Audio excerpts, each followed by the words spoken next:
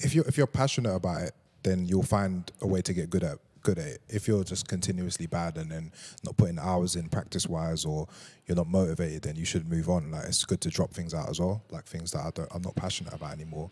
Like, I used to do radio, and then I wasn't passionate about it anymore. I thought it wasn't the right thing to do moving forward, so I stopped.